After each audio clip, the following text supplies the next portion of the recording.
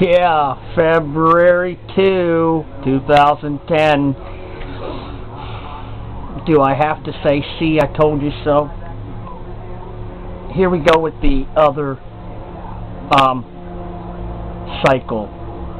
Here we go with the cycle of this administration's strategy. Okay, they tried to shove the TARP money down all these big banks' throats, banks that were too big to fail. And then banks said, oh, no, thank you. No.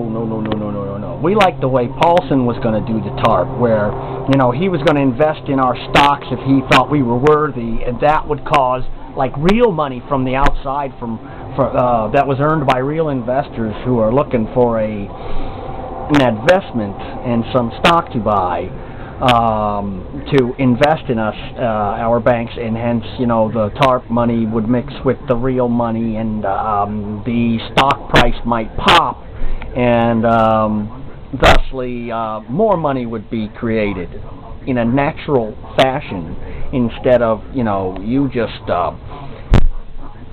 firing out all these bucks in every direction, all these Geithner bucks in every single direction around you, just covering the area with green like it was snow, and everybody knowing that you know, they don't want to eat that yellow snow. You know what I'm saying? It's slushy.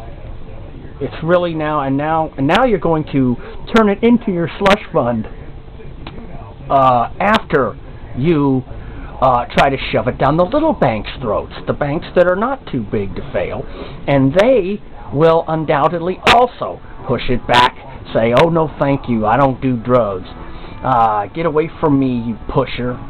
God damn you, pusher man, Obama. And then you won't let them give it back right away. Then they will have to go through a stress test. And they're a lot smaller. And they're not too big to fail. And even if they were, everybody's real sick of hearing that. And seeing that the populists read ignorant, masses of ignorant voters. That's who the populists are, okay? That's really like mob rules majority, even past that majority rules democracy. Well, no, actually it's just another name for it. But anyway, nobody wants to hear the too big to fail. Nobody wants another bailout, so all these banks are going to fall. And all you populist fools who might have your money in the bank will end up handing that money eventually over to the government bank, because the banks will fail, and the banks is the people's money, dude.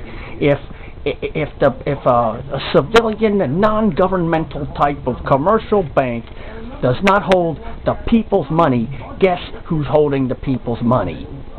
Now, yes, they're going to tell you the people are holding the people's money in the people's bank, right? That is run by the government, the central bank, but really they're holding on to it, huh? If they think you didn't pay enough taxes last year, oh man, well, they're holding on to your money anyway. And they can just take as much as they want whenever they want. And they will. Because a dog licks his own balls. Because it can. You know, Clinton did what he did. Like that book that was wrote about him. And the title was called Because He Can. Or Because He Could. That was the title. Because he could. And, well, you know, Clinton's a man. And a man cannot lick his own balls. But, well, you know how that story ends, don't you? Later on.